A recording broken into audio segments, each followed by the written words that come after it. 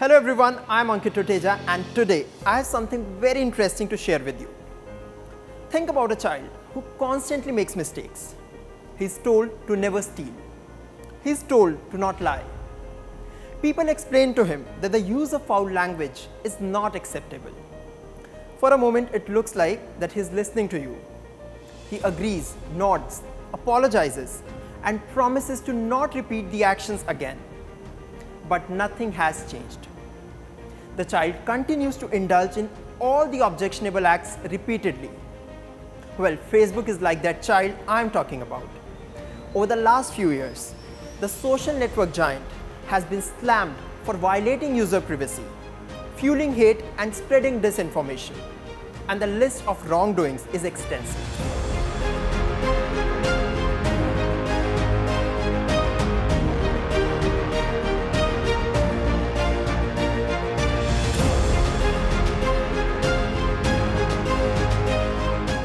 Today I am not going to get into the charges pressed against the world's biggest social network.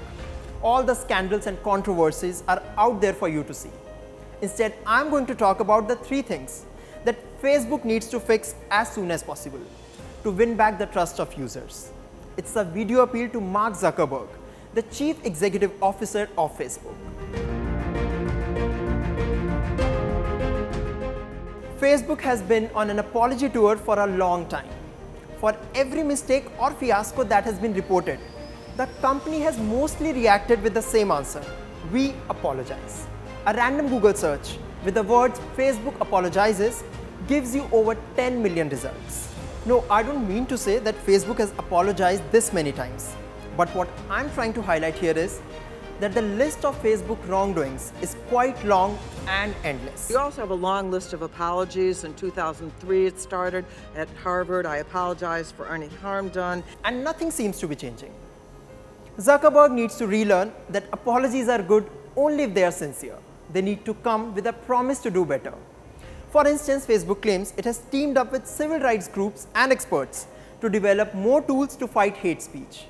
These groups and experts, however, say Facebook isn't committed, or at least the commitment is not translating into action.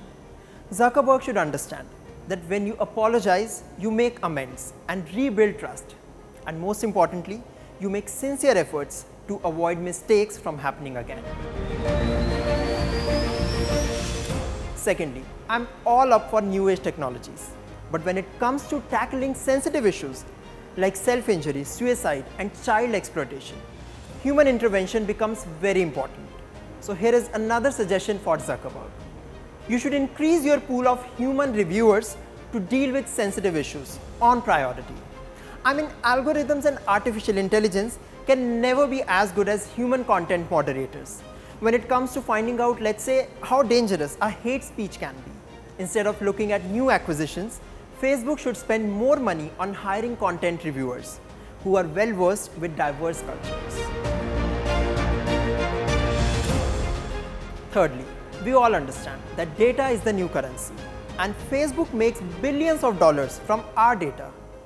Your data is used to serve you ads that you see on Facebook. And who makes all the money? Facebook.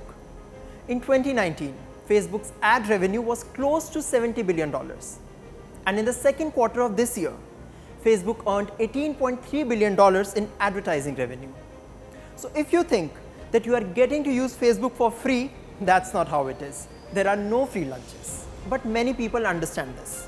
They don't want their data to be harvested and used by Facebook or any other corporation for that matter. I think Zuckerberg should take this seriously. He should introduce paid accounts for such people and charge a monthly or annual fee. The company needs to give this option to users, especially in times when data privacy is a matter of huge concern. That's all I have for now. I hope Zuckerberg watches this video and takes it as constructive feedback.